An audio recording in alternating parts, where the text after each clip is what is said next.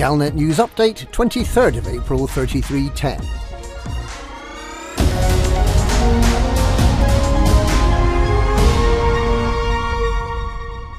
The Python Mark II will be available to fly in just 2 weeks, but you'll need to pay for the early access.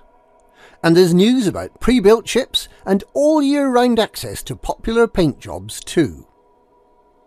Manufacturer Falk & DeLacy is making its exciting new ship with a secret feature available 3 months before the official 7th of August release date, but at a price. You'll need to pay 16,250 ARCs to join the early access programme.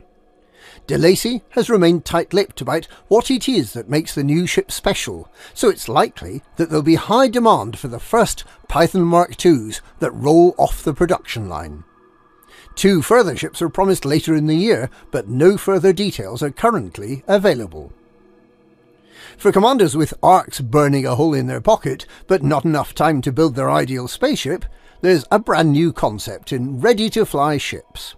Purchased from the ARC store, these ships will come pre-configured for a variety of popular activities, and will include cosmetics to match. One of the first of these pre-built ships will be the AX Combat Jumpstart package, an Alliance Chieftain pre-configured with all the modules you need to fight the Thargoids.